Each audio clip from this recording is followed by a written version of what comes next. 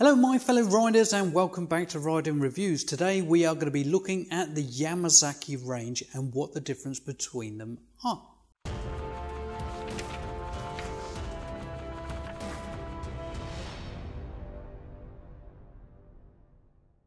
So thank you for coming back to my channel. Today we're going to be looking at the Yamasaki 50cc geared motorbike range. I will be going through what the difference is between the different models, prices, and what you can expect. So I haven't uploaded any videos for the last 3 weeks, and this is because of I had COVID and isolation. I wasn't allowed to come out of my room, so I didn't give it to the rest of my family. But yeah, all my camera gear was here, so I couldn't do anything at home, and I didn't have access to my editing computer anyway. But we're not here to talk about that today. We're here to talk about the Yamasaki 50cc range. So firstly, we have the Yamasaki F60, the Yamasaki F30, the Yamasaki F50, and finally we have the Yamasaki YM50 RE. So the Yamasaki F66 comes in at £1,599 plus £100 on the road. This one comes with bold indicators, a digital dash, and it will tell you what gear you're in, it will tell you the time, and it will tell you engine management light indicators, high beam, low beam.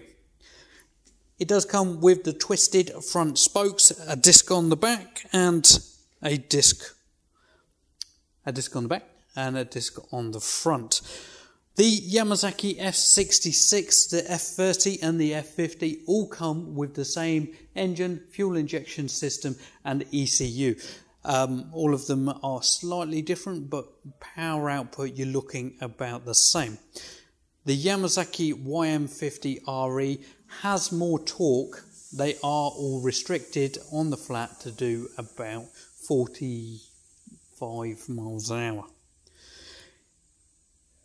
It has a Zhongsheng engine, all of them do. Piggyback rear shocks on this one. It does have a kickstart, but remember, if your bike has no power at all, so if it hasn't got enough power to light up the dash, you still can't kickstart the bike because it won't prime the tank. You will be able to jump it still, but if you ride your bike at least once a week for more than 4 miles, you should never really have a problem with that. Euro 5 specifications states that all 50cc's now have to be fuel injected, so all of these are. You have the everything is quite nicely built on this, but yeah, steel exhaust system which is slightly different to the other two. Everything is pretty well put together, and we quite like this. There isn't anything else that you can get for this sort of price other than the other Yamasakis. The Yamasaki F30, now this one is the cheapest one out of a lot, £1,499 plus £100 on the road. LED indicators front and back, LED running lights, standard wheels on this one, and they are both 17 inch, sorry. So the gear pattern on this is 1 down, 3 up, and the neutral is in between first and second gear.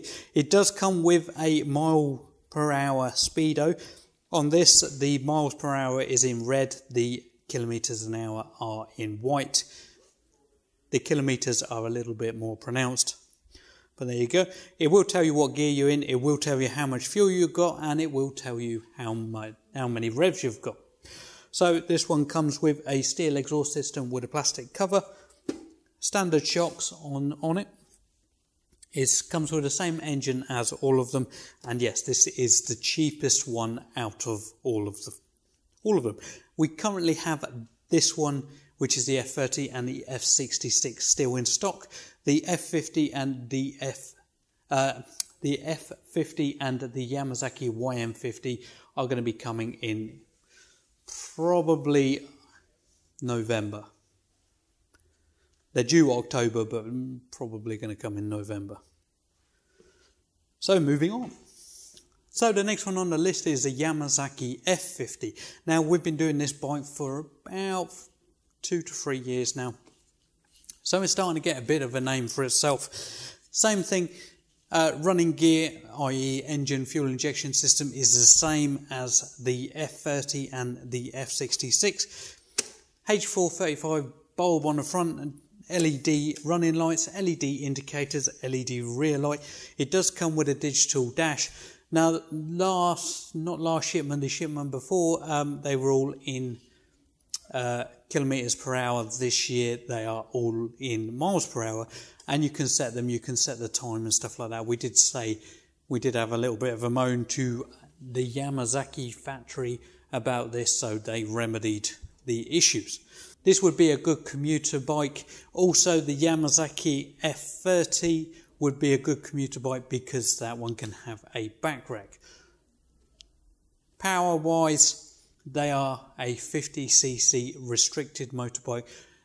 They're supposed to have an average speed of 30-ish miles an hour on the flat. You will get more speed going downhill, and it will slow down going up. So do take this into consideration when you're buying these bikes, because if you live in a really hilly area with gradients higher than 15%, you're going to struggle with any 50cc motorbike, and you should probably look into electric. But anyway, back to this bike. Has a trellis frame. This one would be a naked sports 50cc. But there you go. Price wise, you are looking at £1,599 up plus £100 on the road. Delivery charges, depending on where you are in the UK, you should be looking around £100, and insurance, I would say £350 to £500, but because of COVID, I think this has probably gone up. So you should be looking at more £500 to £700, I would say. Best thing to do would be to ring up the company that you want to insure with instead of doing it online, and don't use comparison sites because you will be charged a lot. So the last Yamasaki in the range is the flagship of Yamasaki. This is the Yamasaki YM50 RE. This comes in 3 different colours. The blue and white and the red and black are both £1,999 plus £100 on the road. If you go for the limited edition Yamasaki YM50 Repsol edition, you will be paying £100 more. So it's £2,100 plus £100 on the road. Comes with LED headlights, LED indicators, LED rear lights, LED rear indicators, an analog rev counter, a digital speedo, and this will tell you what gear you're in, what the time is, and how far you've been.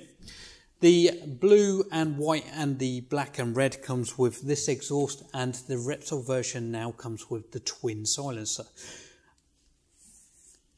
This one is slightly different to the other 3 in the way that it's restricted, and slightly different in the way that it produces a power. You should be getting a little bit more power from this bike restricted compared to the other ones. Now, last shipment, Euro 4 shipment, they had a little bit of an issue. Not really an issue, just a little bit of an off-putting thing. Whereas the choke sometimes wouldn't engage fully, and you would have a little bit of an issue starting it, and also the restriction on that one was a little bit harsh. So in 3rd gear you would have a restriction of 7,000 RPM, which worked out to be about 22 miles an hour, and in 4th gear would be also 7,000 RPM, which would be somewhere in the 30 mile an hour mark. So the issue is with that one is when you were going up a hill and you were in 4th gear, you would slow down to, say, 27 miles an hour. As soon as you drop it down to the 3rd gear, it would instantly go down to 22 miles an hour, and then you would have to drop it to 2nd gear. So that was a little bit of a funny thing on it. That was a little bit of a funny thing on these. But this has now changed. So the restriction in 3rd and 4th gear isn't as abrupt as it was before, which means that you can get, I think it's 27 miles an hour in 3rd gear and about 33, 34 in 4th.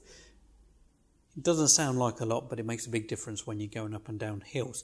Also, it hasn't got a hard top end restriction. So on the flat, it will do 34 miles an hour, but if you are going down a hill, it will go considerably more.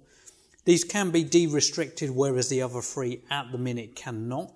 And if you want this de-restricting, you would have to buy an ECU off of Cheap Bikes R Us for untold amount at the minute.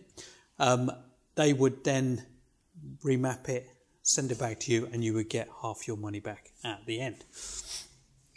And then you would have no restriction on this at all, and it should do somewhere in the region of 42 to 45 miles an hour, maybe a little bit more when the bike is fully running. Also, with any new vehicle, they are going to be slower when you get them compared to once you've done a couple of thousand miles. So once you've done a couple of thousand miles, they will speed up a bit. Not massively, they are 50cc's. You're only going to ever get a finite amount of power out of one of these bikes, so there you go. So yes, this is the Yamasaki range. So the F60 is £1,599 plus £100 on the road. The F30 is £1,499 plus £100 on the road. The F50 is £1,599 plus £100 on the road. And the Yamasaki YM50 RE is £2,000 plus £100 on the road, or the Repsol version is £2,100 plus £100 on the road. Insurance wise, you should be looking at about £500 to £700 for whichever. The first year's insurance, first year's tax will come with the bikes. The second year's tax will be about £21. You do not have to have an MOT for 3 years because they are new vehicles. They are Euro 5 specification, and each of them should do around 100 to 120 miles to the gallon. So it is very much a cheap runaround. If you're looking at going around your town, village, whatever, it is probably a good idea. If you're looking for a longer range vehicle, then they will do it, but they are A50. So thank you for watching my video. I hope you have learned something, and I hope you could take away from this all the information that you need. If you do have anything to say on these bikes, please comment below, and I will do my very best to answer any and all questions you ask.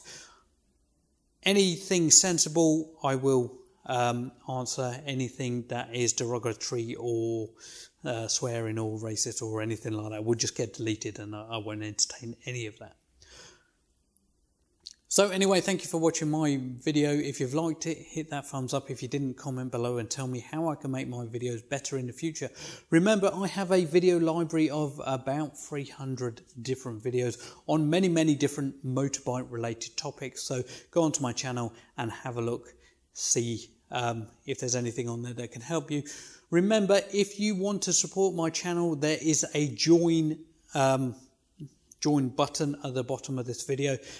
You will either have a $3.99 or a $6.99 monthly fee, and then you will get badges, discount codes, and direct line of communication to me.